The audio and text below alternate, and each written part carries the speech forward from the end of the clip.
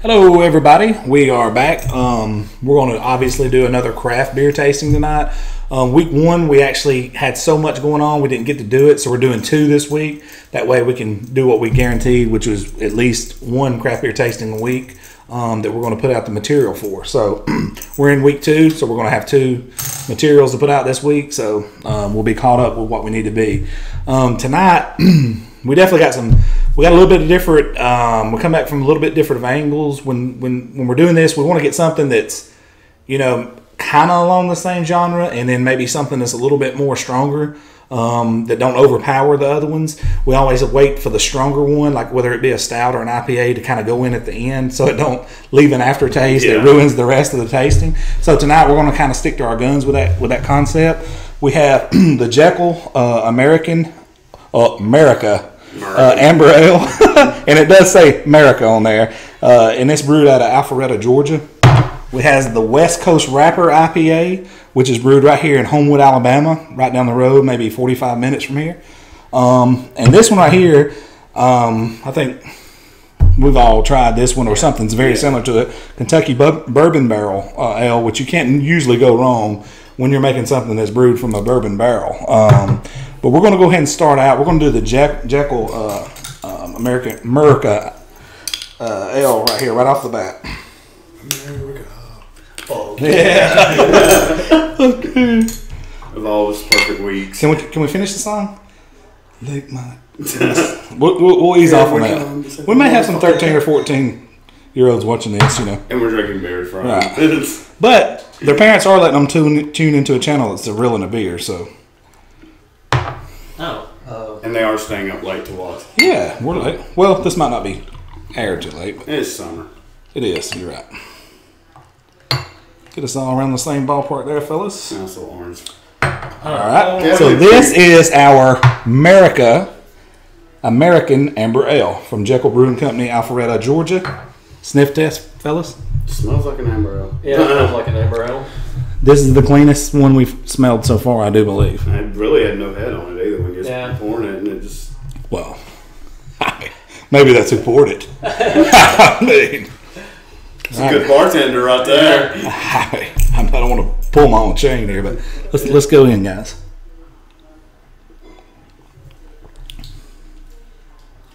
This, if water was a beer, I think this would be the beer. It's water with an iron. It's stereotypical. I mean, to me, it's water with an iron aftertaste. As much as I like. Don't have a lot of taste to it. It's water with an iron taste. Say, craft beers over fucking domestics and shit. I would rather have Budweiser than this. Yeah, I would too. I read a little more into it. Always give it a second. Surprisingly, it's 5.8. So always give it a second, though. It's still water with iron. It just don't have, like I said, don't really have much of a taste. Well, I tried a good bit of it at once, and it's not got a taste to it. You can just down it. I think it tastes like water with iron. Yeah. I'm sticking to that. I'd give it like a 3. It's not really a beer. Even though technically Newcastle's a brown ale, it's a watered down Newcastle. That's what it tastes like to me. To say this has anything to do with Newcastle, though, insults Newcastle. Right. This would be like saying that. Sorry, America, we actually chose England this time. Thank God this wasn't 240 years ago. God, our tea would be getting thrown into the harbor right now. This isn't tea, guys. It's just beer.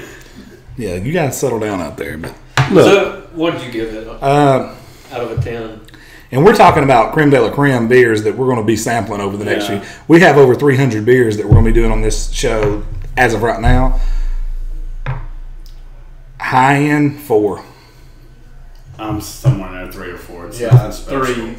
I would, if somebody had it, if it's the only thing available, and they said, "Here, go grab a beer." If it's between, I'm gonna drink it, but at the same time, I'm not gonna go out of my way. If it's between that and Still Reserve, I'll drink that. I'd drink Still Reserve before that. I don't know. PBR is probably about the only thing I would choose over that. That's the lowest I would go over that. I don't know about Still Reserve or some hurricane. The only thing that I would give that is if I had a whole bunch of them, it'd be very dangerous because it doesn't really feel like you don't taste it, and it is 5.8. To its point, it's a 5.8.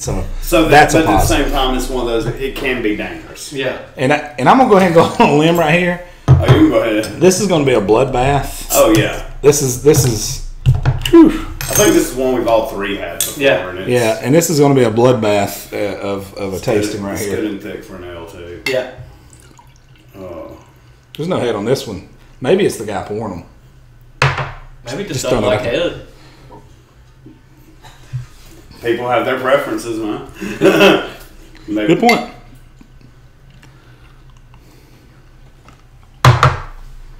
So, I'm just imagining if these two were playing the before the balls kicked off, this would be about a 42-point line that we're looking at so far.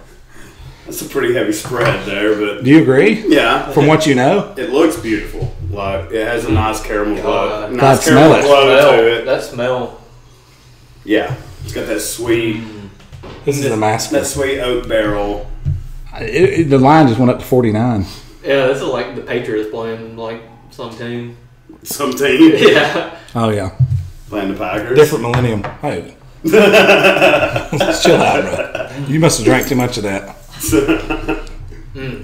so good. What's the line on the game? I think it's already going up 56.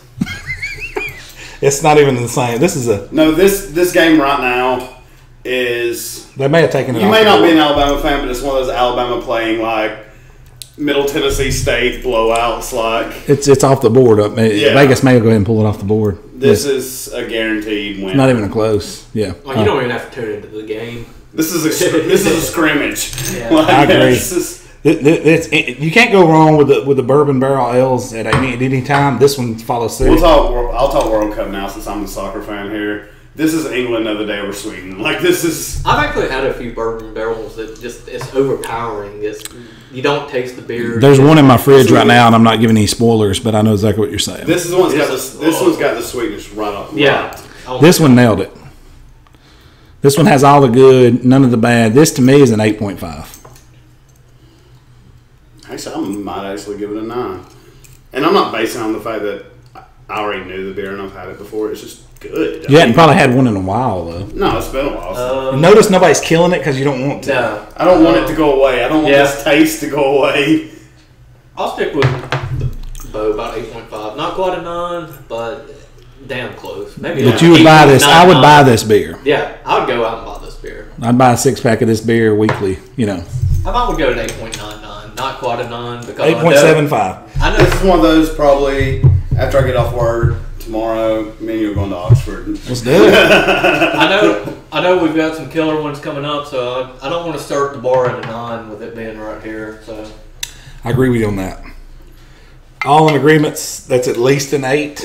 At least an 8. We would all go out and buy that one. Oh yeah, definitely. I would go out of my way to drink that one. I agree. Which, to me, I'm going to be honest with you, I think Bradley nailed it.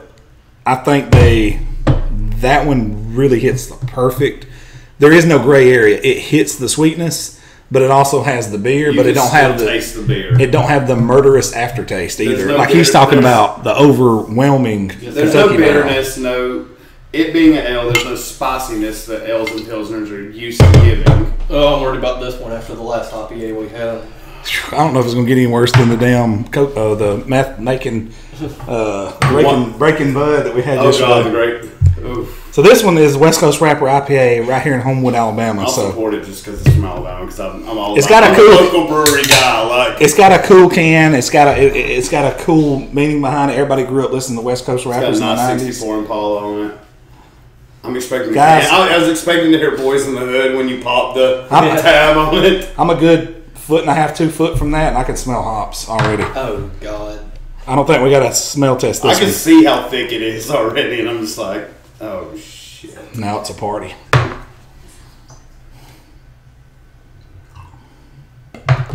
Guinness West Coast Wrapper? No, you're welcome. You want some of my babes?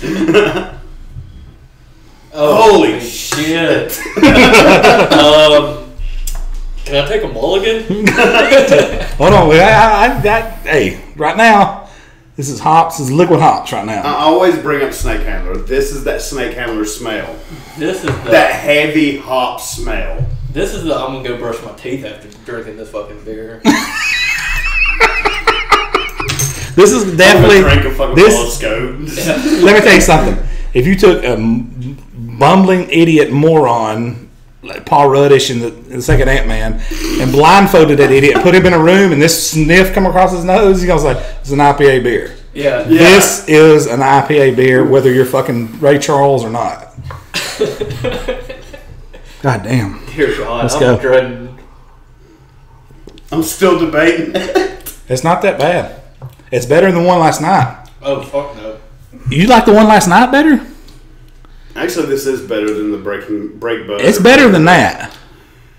Okay, I'll give it this. It starts strong. And it tails off. It smooths out. Like It tails off. That's the problem with last night. It was role reversal. That other one snuck up on you. And what you said... With the afterbite. You said, the shit's in my throat and my jaw still. I still taste the shit and I ain't had it in my mouth in 20 seconds. Wait a minute. It's creeping back into my mouth. Do you not feel that? Not yet. 15 seconds later? Yeah. You will. Yeah, I got it. Never mind. Yeah. Whew. Actually, no, there's a specific IPA. It's put out by Goose Island. That's what this reminds me of, and I can't think of the name. I think it's like High Mountain or something like that. That's what this reminds me of. This is one of those that felt like the joke we made last night when breweries went through that whole who's got the bigger dick. I'm gonna say it about throwing hops in, hops. This isn't even a double IPA, and it's got the hoppiness of a double IPA. It does. It creeps back up. You got to be feeling it by now. Oh yeah, I am. Does it turn you on? Does it make you go from 6 to midnight in your wares? No, I want to go home, like he said, and get my fucking toothbrush right now. Get that taste out of my mouth. I'm going to finish it because I'm not going to waste anything, but as soon as I leave here, when I go home after I leave set tonight, I'm cleaning my mouth. And his point last night was, in an IPA ballpark, he said last night's beer was a 7 in an IPA range. In an IPA range, this is around a 6 or 7 in an IPA range. In a standard beer that I would drink, it's around a 5. It's a 7 or 8 in IPA. It's better than this. For a standard IPA, not to even be a double IPA, the strength of it, the hoppiness. I know that's the whole thing with IPAs is the pissing contest. It is. They hit all. That's the why marks. I quit drinking them. They hit all the marks. Like it's extremely hoppy. It creeps back up on you afterwards, but something I'm gonna go out of my way to drink. Yeah, no, I'm drinking. I'm spending $4 and drinking PBR. Okay. IPA scale, a 5. Beer scale, like a 0.5. Like, this is garbage. This is better than that? Yeah, I'd rather drink that. Wow. This close. Yeah, I can't finish it. I'm sorry. If I'm going to have to finish this shit, you're going to have to finish this shit. I had twice as much as you. Shut up. I'm one of these people. I support local breweries. I really do. You can't finish that. You can finish that. If I'm having to actually choose my this taste buds over beer, that's odd for me. I never choose my taste buds over beer. I'm regretting finishing it now. Yeah, me too. I'm going to go brush my teeth in it. But hey, I mean, that's what we're here for. We're here to say regular beer scale. I said like a 0.5. we will actually drink the worst as long as I'm going to go 4. I'm going to go 4.5. I'll go about 4.